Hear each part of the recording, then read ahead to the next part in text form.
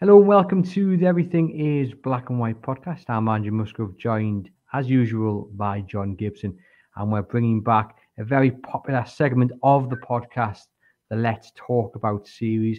And we've picked a topic of Kieran Trippier this time around. If you remember, during the summer, we covered many topics to do with Newcastle United. There was Joe Linton, there was Eddie Howe, St James's Park, and various other persons and subjects we covered.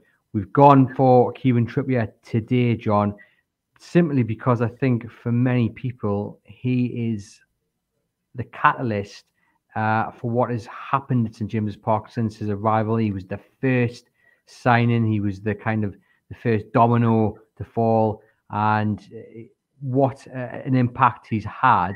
We've got lots to talk about. We've got comments from our listeners as well, who've shared some thoughts on Kieran Trippier. What has Kieran Trippier done for you in the last year, John, at Newcastle United, which makes him stand out?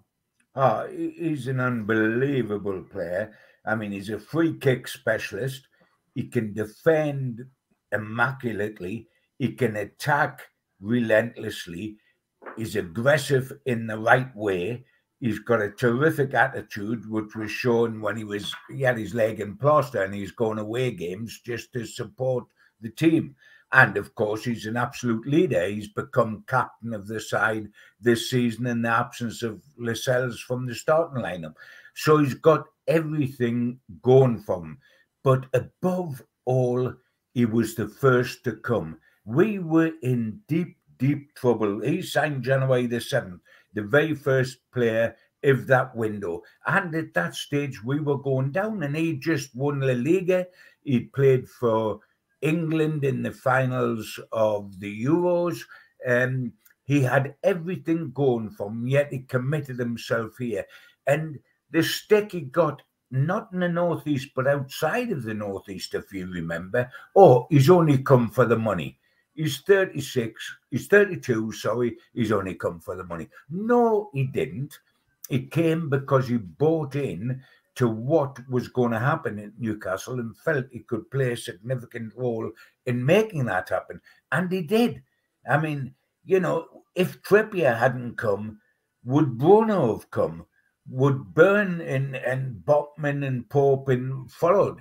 I mean, he opened the door for everyone else. And it's arguable that not only was he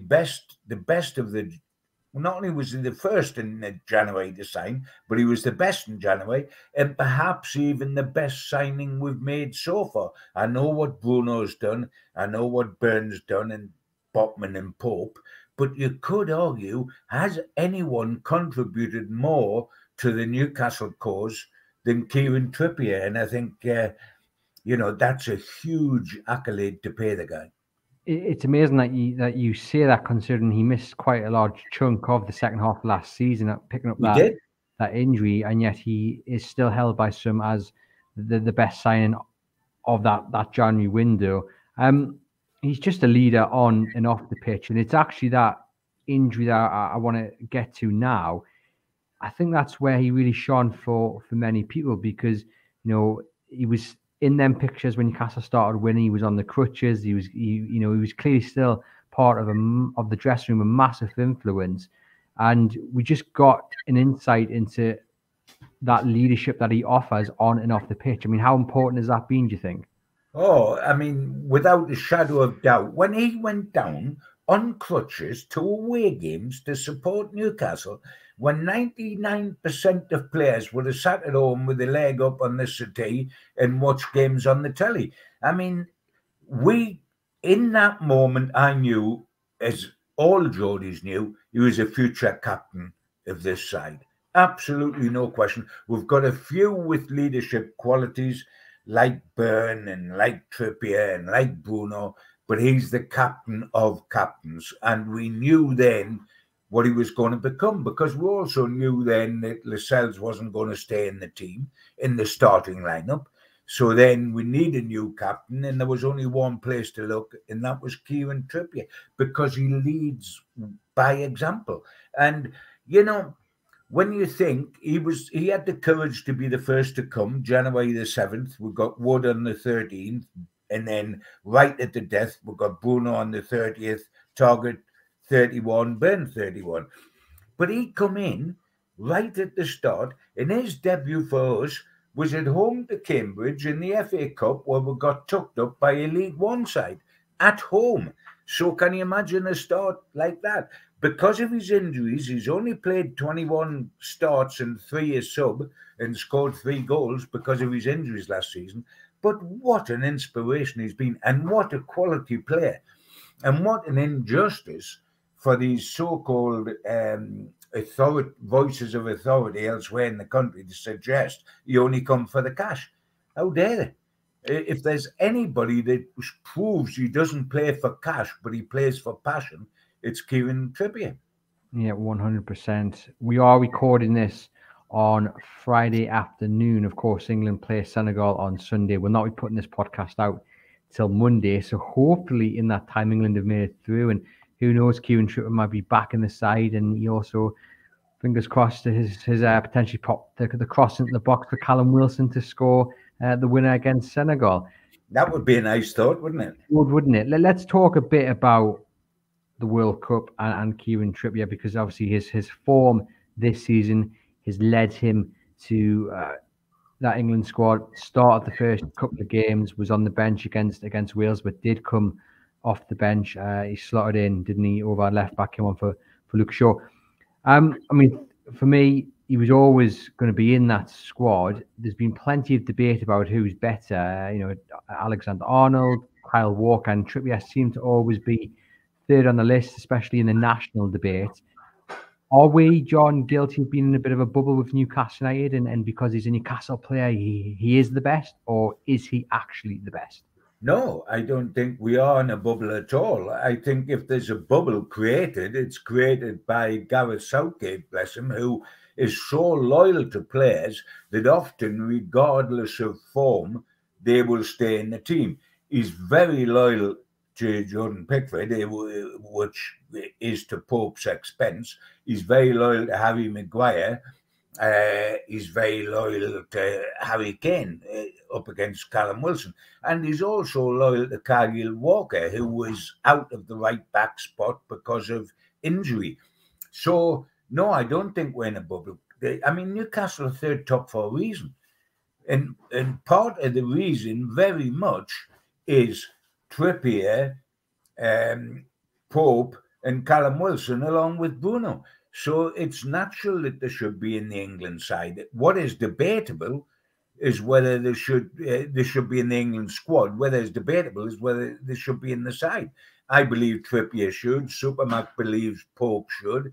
And Wilson would never let anybody down. He's just unfortunate that he's up against the England skipper and top goal scorer, who, by the way, before the Senegal game, hadn't scored in the 3 World Cup games this trip. I mean, a lot of the debate around Alexander-Arnold has been about whether he can defend. Yep. A lot of people say he's by far the best attacking right wing back or right back, in the game. But if you look at the stats, John, and I know you're not always a fan of stats, but I think you'll be a fan of this one. If you look at the stats for crossing in the Premier League this season, Kieran Trippier is first with 130 crosses. Second is James Ward-Prowse with 117.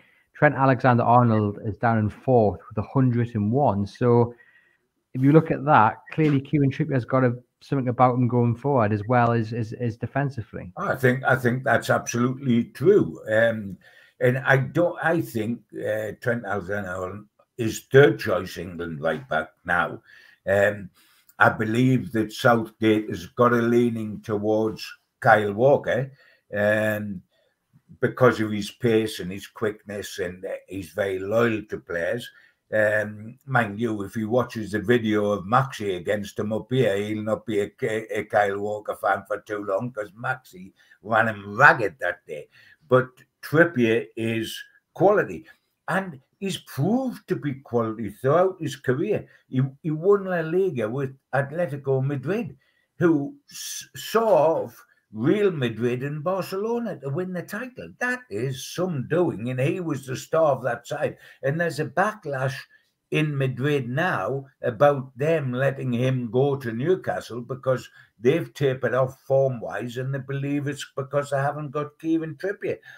He got the final of the Euro Championships with England just last season, and he was in the Spurs squad in 2019 that got to the Champions League final.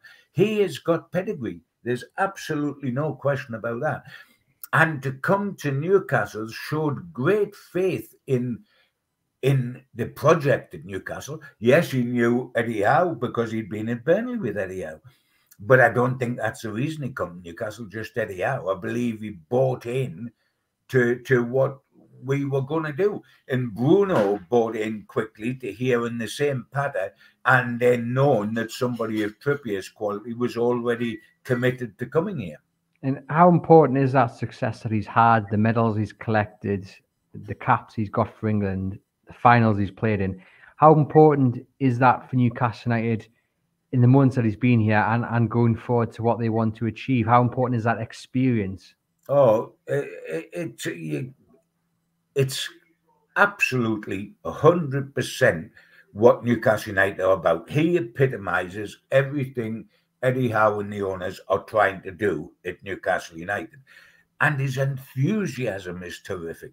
I mean, he's a fan favourite along with Bruno, isn't he? Because of what he's brought to the table. And other players can look up to him. He's won La Liga. He's played in finals for England. He's played in final. He's been involved in the squad with Spurs that's in a European final. He's got a pile of caps. He can score free kicks round the box for fun.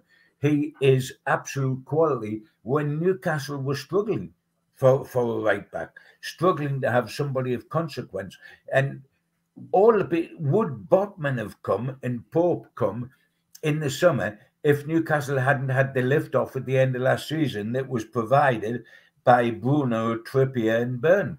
And I think that has been absolutely important. I mean, I rate Trippier so highly that I've looked upon Newcastle United's right backs throughout their history, and they've got 130 years of history.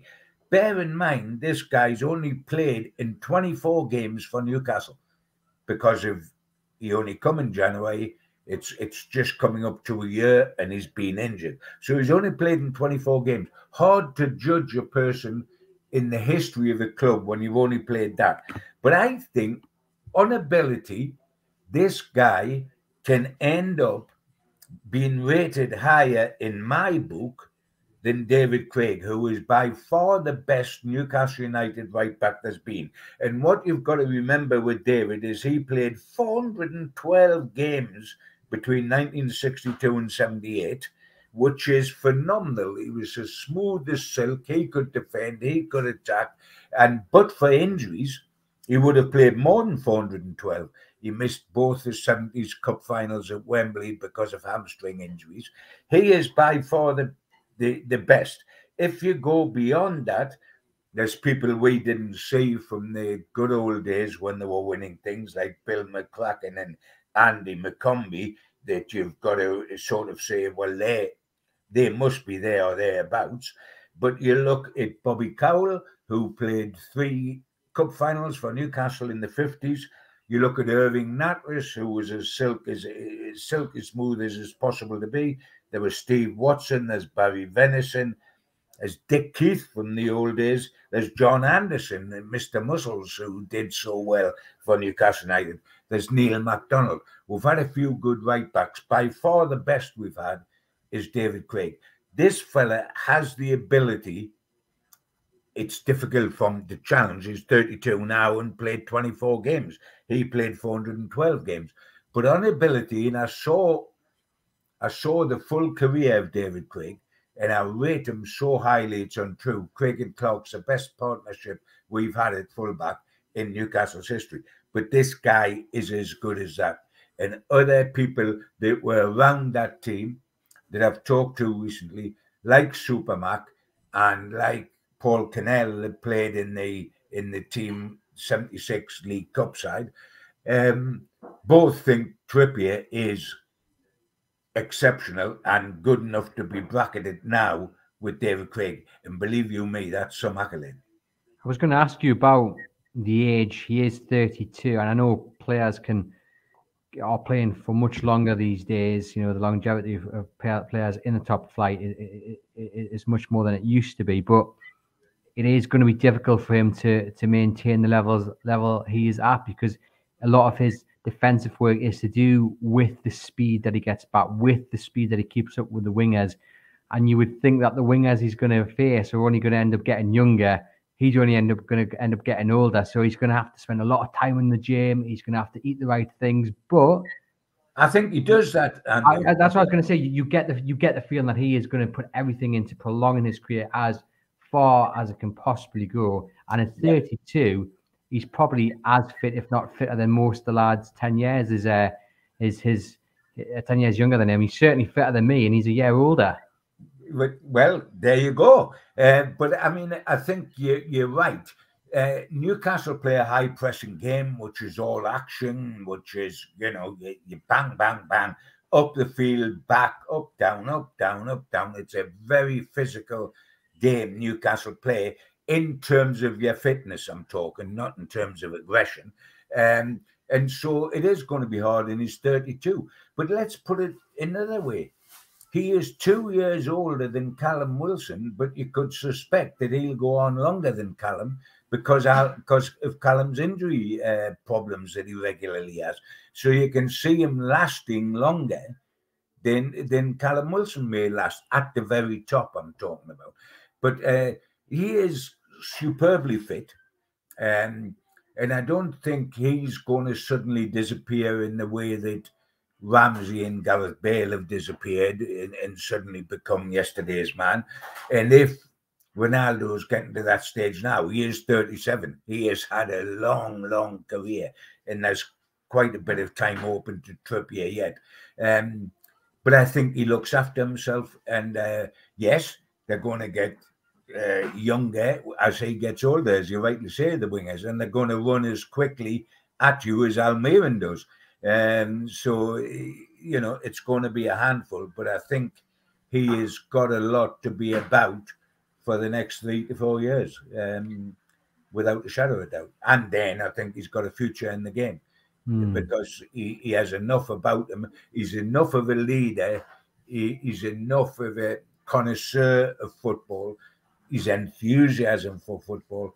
I see him as a coach or manager of the future without a shadow of a doubt. I don't think he'll leave the game in the way people like David Batty, who once David was finished playing, never had that much interest in the game apart from playing. And so you knew he would leave the game immediately.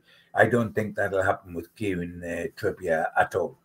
Yeah, I mean, I've said this before on the podcast. If I was Newcastle, I'd maybe look to do something with a new deal and tie in the fact that you would offer him a coaching role to tie him down to Newcastle once he retires in 2, 3, 4 years. I mean, we have got people in the comments, Tintin and Golf just simply puts future manager ? And as you say, John, he's definitely got the attributes, I think, Trippier to from that. One of the other things you mentioned there was kind of the aggression and he organises the defence really well, which is one asset. But the other asset is the fact that he doesn't back down and he's got everybody's back. And, when because there is very much a siege mentality, I think, in Newcastle. It is the world against us. And he leads the line very well when it comes to that standing up for his teammates. He also appears very good at winding up the opposition and getting the little digs in here and there, or just saying the right thing in someone's ear to wind them up. I mean, that's a massive part of his game, isn't it? Oh, and by the way, all the great sides have a siege mentality. I know why we've got one, because the rest of the world seems against us. But Alex Ferguson used to cultivate that deliberately at Manchester United. He would pick on things where people were saying things about Manchester United just to get that siege mentality, because you're at your best when it's all for one and one for all and everybody hates us. That is the best way of having it together, and that produces results. And I mean, He's a little guy, Kieran Trippier, but he's a little, when you go in a park and there's a dog that keeps round your ankles and it's irritating you and it won't go away. He's like that, isn't he? He's got that aggression in him. A little terrier. Aye, while he's a nice guy off the park, you think when he's on that field, he's a little blinking irritant if you're the opposition. And that's what you want, and that's what he does, and he does well. And he explains to the people around him why he's doing certain things tactically, and if he blanks somebody and turns inside to put the ball inside, he'll explain to the fella that's made the run out wide why he didn't get the ball. He is very good at getting everybody singing from the same hymn sheet. Well, just on that, a man whose form has surprised everybody, and if you're listening, you probably had a bit of a sweepstake going on about how long it would take me to mention Miguel Almiron and John's application to the fan club, which he still hasn't submitted. No, I'm not a member of the fan club, and I've talked about him before you in this podcast, because I just said, what if somebody like Almiron runs a Trippier every game at his pace? Yes, actually, you're right. You did. You mentioned him first, so I don't think anyone would have seen that coming. But on his form, on Almiron's form, has him playing in front of Trippier I'm not saying it's a huge part of it, but I do think it's played a part in it where he's got someone behind him who can organise him and just tell him where he needs to be and instruct him. In my opinion, a very, very significant part of Almiron's development is being, if you like, the triangle that's developed with Trippier behind Almiron and Bruno just inside. That triangle has released all the best stuff that's been inside of Almiron that we weren't seeing prior to this setup. It is no coincidence in my book that Almiron is looking what he is now since Trippier and Bruno come to the club, and not before then. He didn't look the same player before then. And I'm not putting it down to them, because good luck to Miggy for doing what he's done in his own mind. But he has benefited hugely down that right-hand side by having Trippier behind him and just inside him Bruno. And they have worked a triangle terrifically in this first third of the season. And how much has Eddie Howe benefited, do you think, having someone on the pitch that he can entrust, a lieutenant? You've got Callum Wilson as well. But Kieran Trippier, I would think, is probably the main mouthpiece to get the instructions out, to make sure that the instructions that are said in the dressing room are then there when the players cross the line and they go through the whole of the team. And that's down maybe to Trippier just to do what a captain needs to do and make sure that everyone knows what they're doing. Absolutely. But Newcastle have bought good guys, haven't they? When you go through the list of what they've bought just in the last year, because January is when everybody come in. I mean, Trippier hasn't been here a year until January the 7th. But when you look at Trippier, you look at Bruno, you look at Byrne, you look at Botman, you look at Pope, they're not only good players, they're good characters. They're good characters. And that's one of the reasons why I was anxious that we didn't take Cristiano Ronaldo, because I think he would upset the apple cart. A lot of people had a dip at me for saying, please don't sign him. But my reason for saying that was because people outside of the Northeast, including Ronaldo's agent, was trying to get Newcastle involved because they felt that Newcastle could pay his wages. So his people were trying to foist him on to Newcastle United. Now, I didn't think for one moment, if it came down to Eddie Howe, that he'd want Ronaldo, because he would upset the apple cart that has been beautifully set up by Trippier, Bruno, Byrne, Botman, Pope, those sort of guys. So we didn't want him in. The worry is sometimes owners want people in that managers don't. I mean, the new guy at Chelsea would have taken Ronaldo in a heartbeat, but both Tuchel and Potter don't want him. But the worry is that people sometimes see the player a guy was, not the player he is now. Newcastle suffered from that when they signed Michael Owen. Newcastle saw the player that played at Liverpool and not the player that was being released by Real Madrid and made available by Real Madrid. So Newcastle have got the right people in, and Trippier epitomises that. And, you know, it's worked so well, you've got to pinch yourself, Andrew, to think, can we keep being so clever or so lucky or whatever it is in the transfer market that we get quality players who have got a great attitude, etc., etc. Because however much homework you do, a wronging can slip through the net. And Trippier was the first, and it seemed to trigger that everybody that come in would be this industrious type of player that can play high-tempo game, which is what we want, and are good characters, and that above everything. I mean, Botman is a quality player, but what a good character. Pope is an excellent goalkeeper, but what a good character. Bruno is absolutely outstanding, but what a good character. Yeah, and that's the difference, and that is not always there. Is that the bar being set, do you think, by Trippier in terms of the attitude and what he brings on and off the pitch, but also the quality? I mean, so much when you're a club at the bottom, as opposed to at the top. When you're a club at the bottom, the first signing you make is so important because it sets the bar either very low because you're unambitious or very high because that's where you want to go. And Trippier set the bar very, very high and was mind-blown. And when you think of how much it cost, it's peanuts for a player with his CV and his ability to get him at that cost. I mean, that was the other thing. Everybody was looking at the first signing Newcastle made outside of the Northeast in the whole of the football world to say, one, are they going to buy somebody just for his name?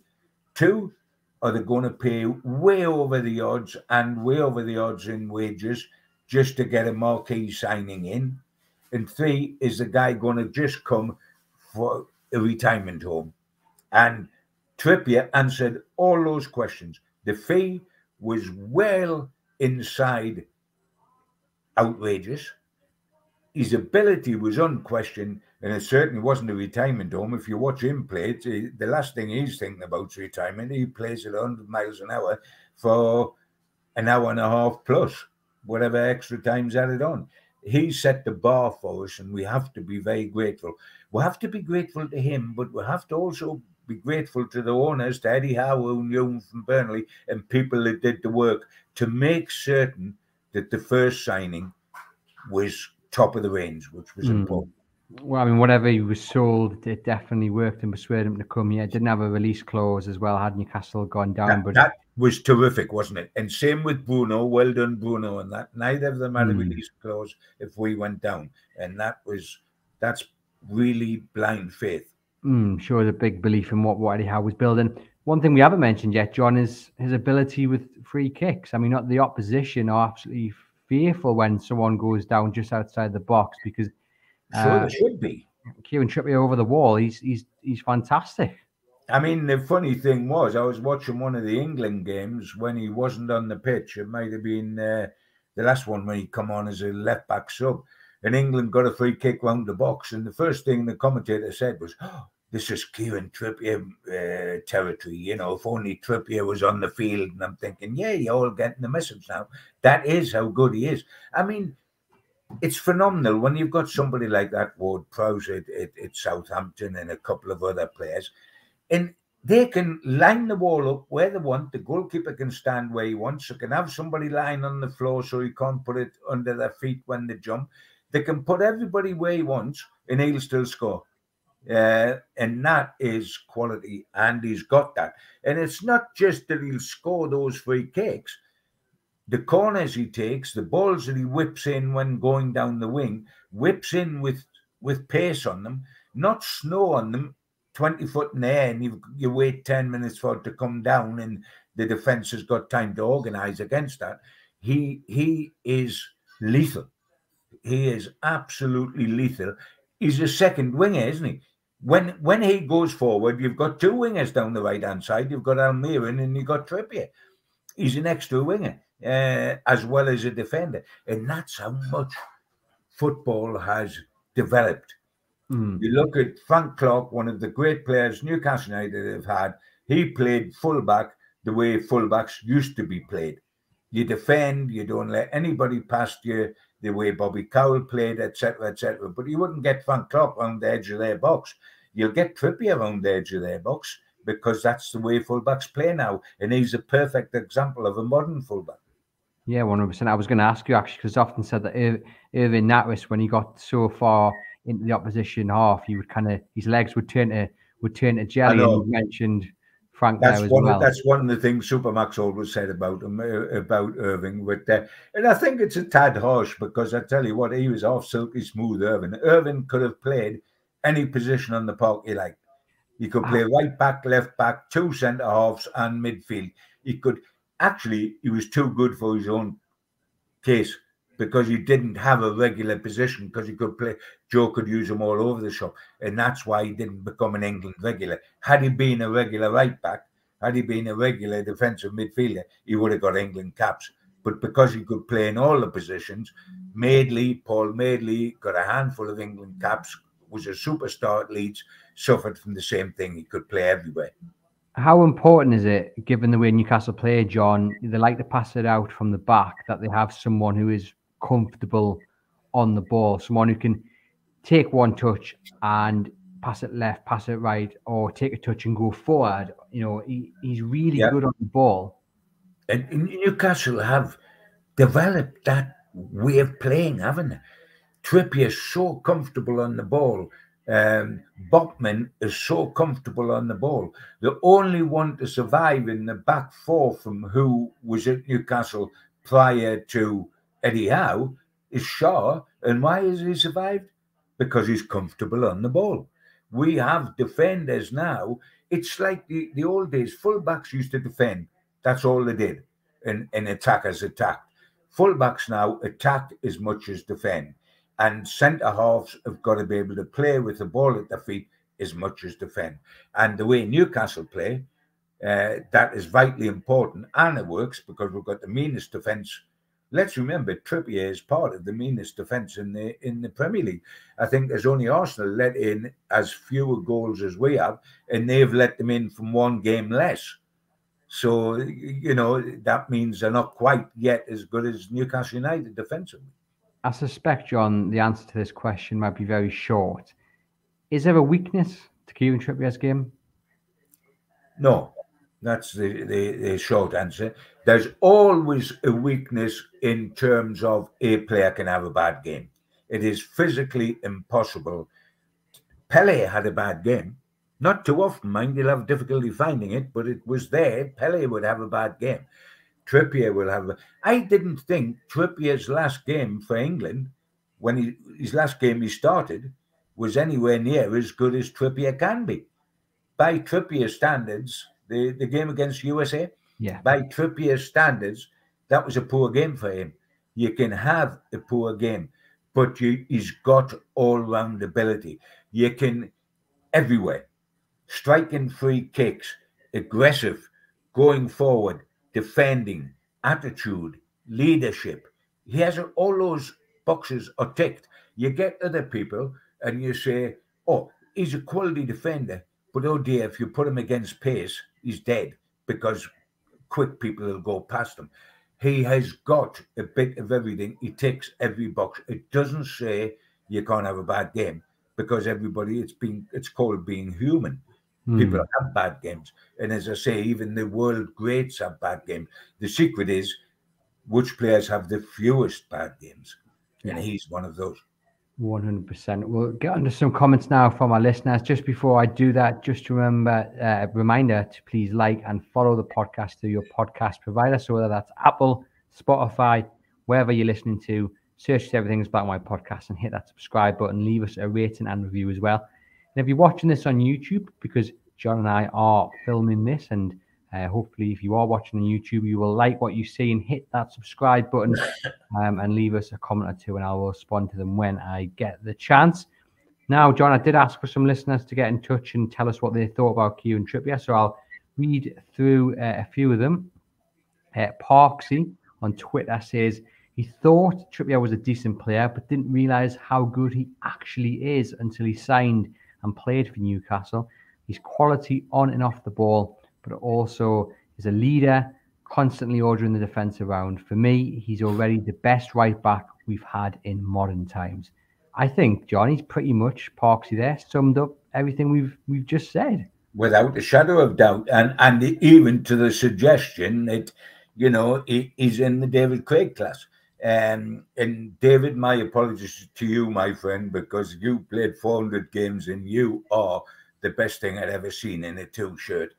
And that is why I'm paying such a tribute to Trippier by saying he can challenge David Craig. I wish Trippier had been here for as long as David Craig was here. What an asset that would have been. Yeah, and you know, if he had ended up playing 400 games for Newcastle, do you think we would have enjoyed that? You bet your life we would. I mean, there's been some. I'm talking in the last kind of 20 years or so. Some right backs who were good right backs, but they weren't here long enough, and the turmoil of the Mike Ashley years. I'm thinking of someone like Habib Beye. I thought he was a tremendous fullback, but again, he left once Newcastle got relegated. You had Debussy, who ended up going to Arsenal. I thought was another good quality right back. And you had Warren Barton as well, and another solid right back who was, you know, the most expensive British defender at one point when he signed for Newcastle. Based on what you've said, John, in this episode, Trippier better than all three of them? Those three aren't in the same class as Kieran Trippier. Not in the same class. I agree with you totally that they were good players.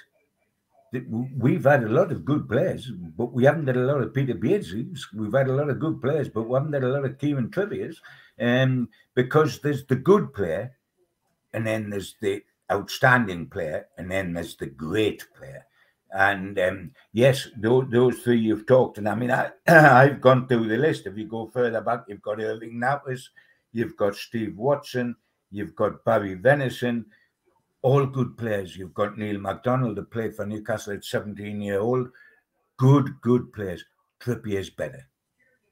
There we have it. Some other comments. We've got Isaac saying, in my eyes, already one of the best fullbacks in modern day Newcastle United history.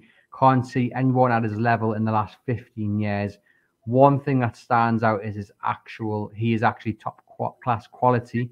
Shame about his age, but long may it continue for now. Again, I think we've kind of echoed those sentiments there. And Harkey simply says he is simply another level. Short but sweet. But again, just summing up, John, what we said about Trippier, he is a different class.